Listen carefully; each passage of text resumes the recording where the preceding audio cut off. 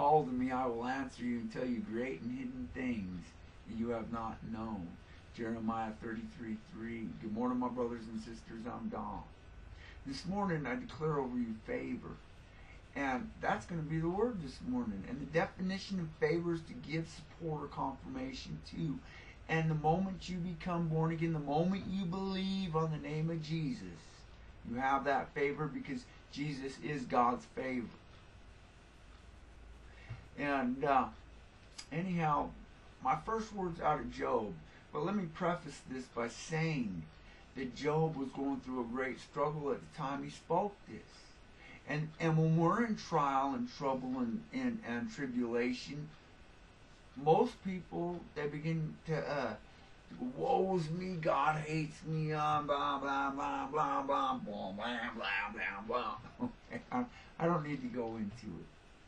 But listen to what Job said. We should need to apply this to our lives when we're going through things, when we're going through growth.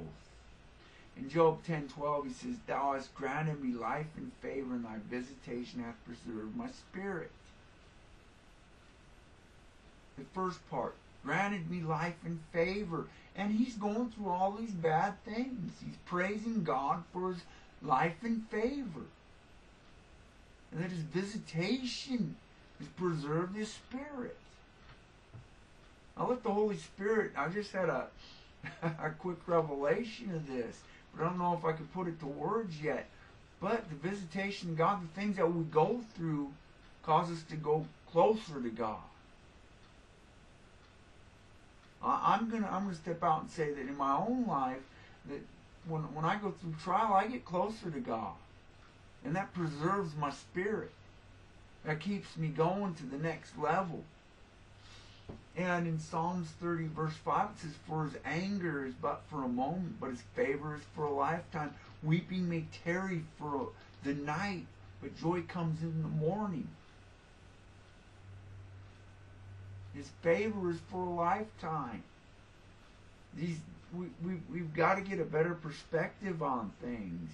We need to mount up with wings as eagles and get above our problems and look at them through God's eyes. And see how small they really are compared to the whole scheme of things, because you're an eternal being. You will live forever. You will never die. And I'll let the Holy Spirit enlighten you on that.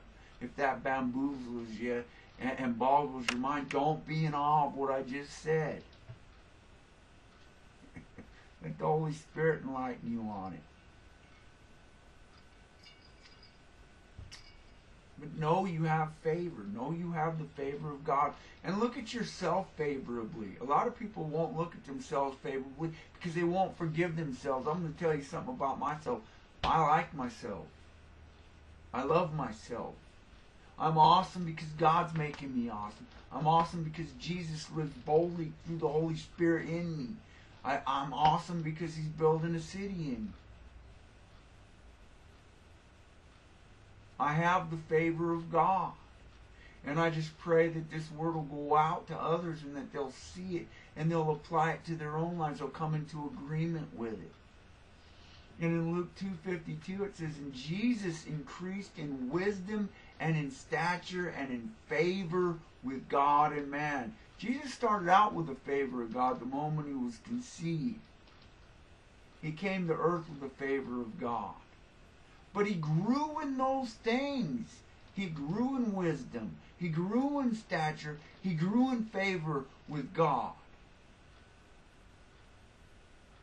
He had to walk from glory to glory just like we do. When Jesus came into a trial, a testing in his life, and I'm not talking about the 40 days in the wilderness, because he was tried and tempted just like we are. In every way. When he would come into those things, he would saddle up against his Father and he would seek his Father for the answer. He would get a heavenly perspective on his problem. And he would be able to see it in a different way. And that's what we need to realize, that we can do the very same thing. That we can saddle up against our God and say, Father, help me see this in a new light. Help me get through this. And that's what Jesus did. And that caused him to grow. And growth is painful at times. And for some people, that pain can last quite a long time until they learn that lesson, until they move on to the next place.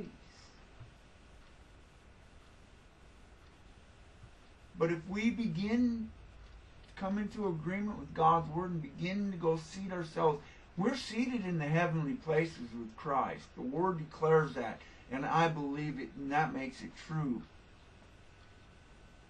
If we will get with God, get next to Him, climb up in His lap and say, Papa, I need help. Help me see this in a different perspective. We'll see how small that problem really is. But we have to believe that God, and that we're able to do that, and that we do have the favor of God. He grew in favor with God and man. He grew in stature and wisdom. I mean, when he was 12 years old, he went to the temple, and they were amazed at his wisdom. How he could carry a conversation with these learned guys who spend every day reading the scriptures, digging through them. They were amazed at his answers and his questions. And that's the way we should be. We should be just like that. We should go to God and grow in stature, wisdom, and favor. Now let the Holy Spirit sort that out. Praise the Lord. Praise your holy name. The enemy's not liking this message, but praise the Lord. He's just a little fly buzzing around my head. Well, praise the Lord. We can walk in those things. We need to walk in those things. Not just we can, we should, we do walk in those things. Glory to God. And I just want to say thanks for coming and sitting with me. And I just want to say bless your day, and I thank you, Lord God, for your mercy and your grace on this word. Holy Spirit for opening doors. Holy Spirit for unraveling spaghetti messes. Holy Spirit for your love for us and for what you're building into us. And Jesus, for your sacrifice. That you are God's favor in our lives. And that when we see things through the Spirit, we see a different dichotomy, I guess. It just came out of my mouth. Praise your name, Lord God. And I just thank you for that. And we just see things differently through your eyes, Lord God. We have a heavenly perspective. And I just pray, Lord God, that we will take up the challenge and we will begin to question you on these things. And we will see. And we'll walk in them. In Jesus' name, amen. Hey, I want to exhort you, get before God, get alone with Him. Get into His Word, begin to praise Him, begin to thank Him, begin to step out in faith and worship Him. Begin to see things through His eyes. Ask Him for His eyes, His perspective. You're seated in the heavenlies with Him. And I just want you to have a blessed day today. We will see you soon. Bye.